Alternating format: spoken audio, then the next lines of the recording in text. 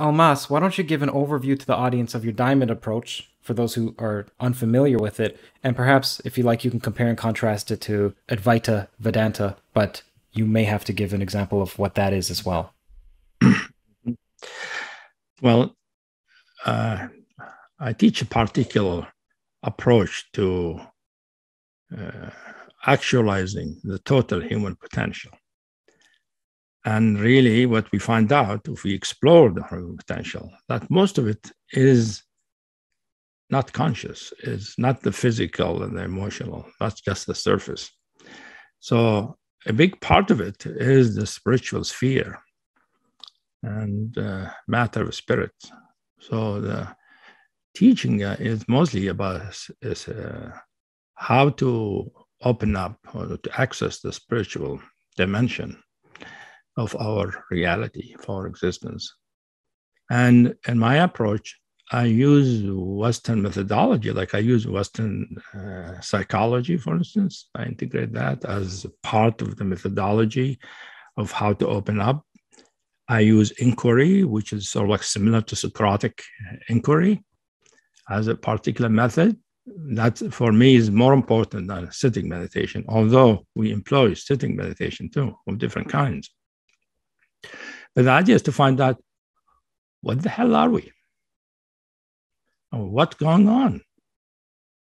What am I? What am I? What is the world or universe? What is the nature of the universe? That's how I started, actually, why I started in science. I want to know what is the truth of reality.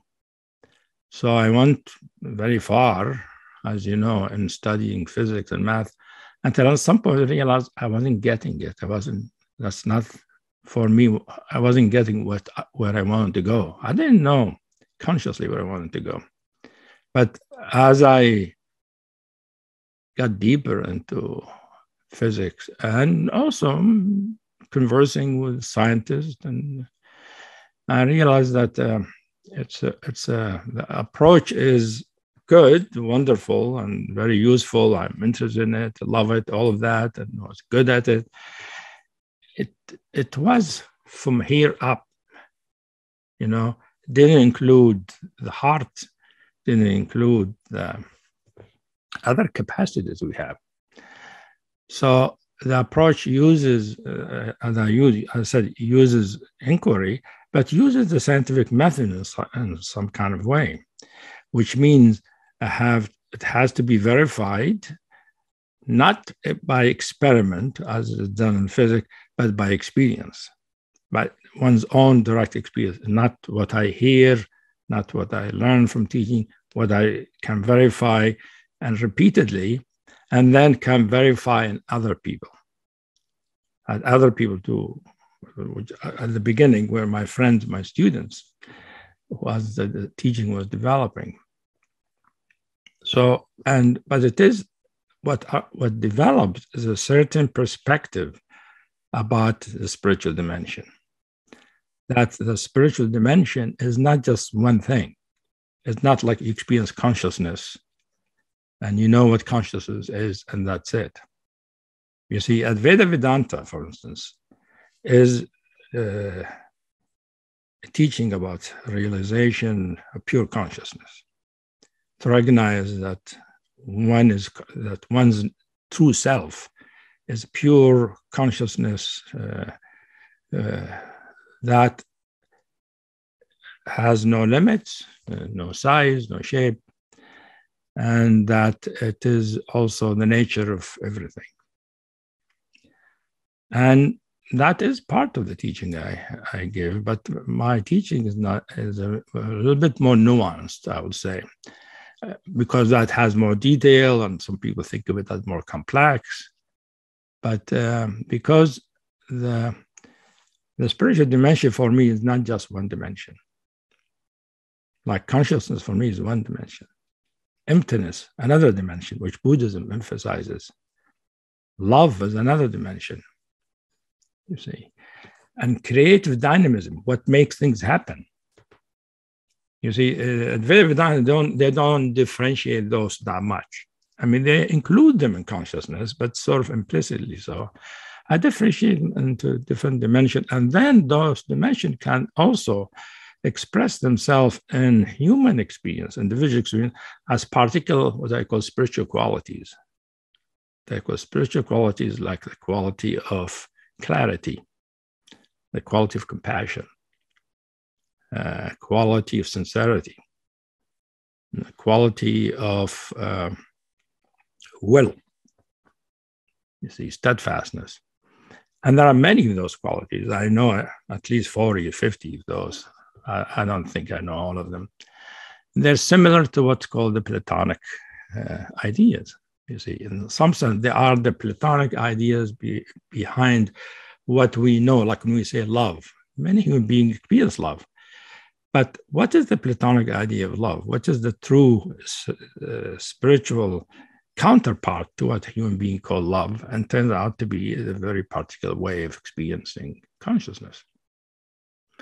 So my approach is how to learn about the spiritual qualities, which make us be able to connect to the spiritual sphere, which in my work, the emphasis is in presence and ontological presence, the presence of consciousness, not just consciousness as function of consciousness, as the presence, the beingness of it.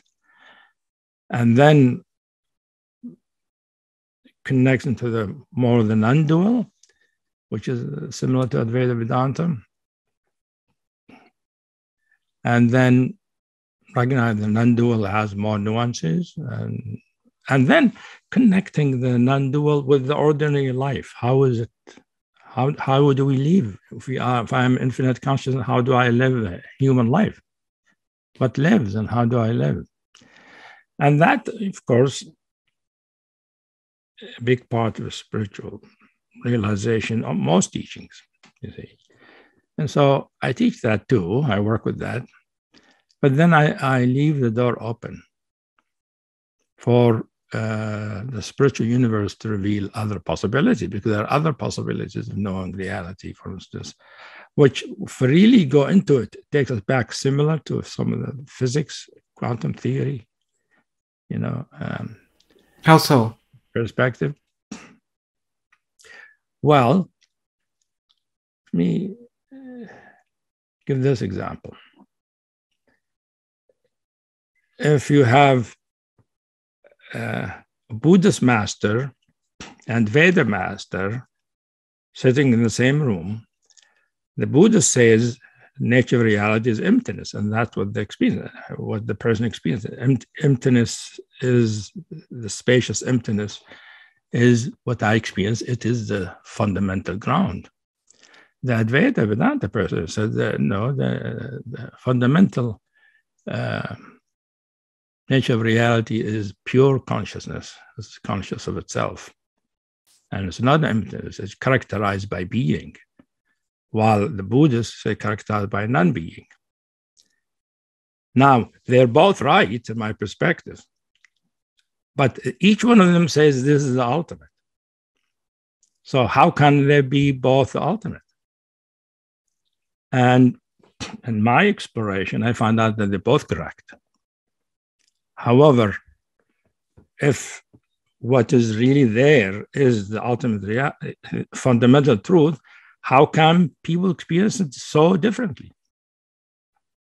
And so through my own spiritual investigation, tradition, and my experience, is that how we experience what is the truth depends on the experiencer, on the person. Different people can experience it differently. There are different ways reality manifests. So the experiencer is what makes reality appear in a certain way. That brings us to quantum theory. You see, the experiencer is needed for the quantum wave to collapse to manifest in a certain way. Before that, we don't know what it is. So the observer, that's what quantum theory says. Here, is the experiencer, similar to that, but the experiencer is experiencing inward reality instead of experimenting, observing something external. So I I look at the spiritual realization as I have what's called the quantum theory of spirituality, which is that that the spiritual truth is indeterminate until we experience it. And how we experience it depends on our worldview, our view of reality, depends on our expectation, but it depends on our readiness and openness.